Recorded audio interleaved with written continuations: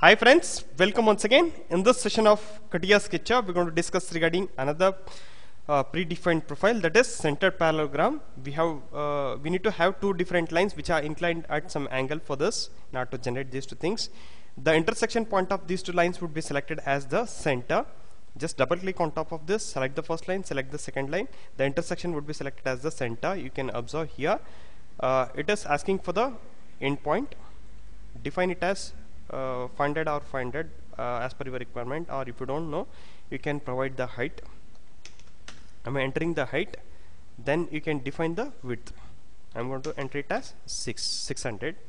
So you can observe here we got this, but it's not fully constrained. The reason is we have not defined the center and other parameters. So if we define those things, it would be fully constrained. That's all for today. Thank you friends, thank you for your valuable time and then patience. Keep watching, keep supporting.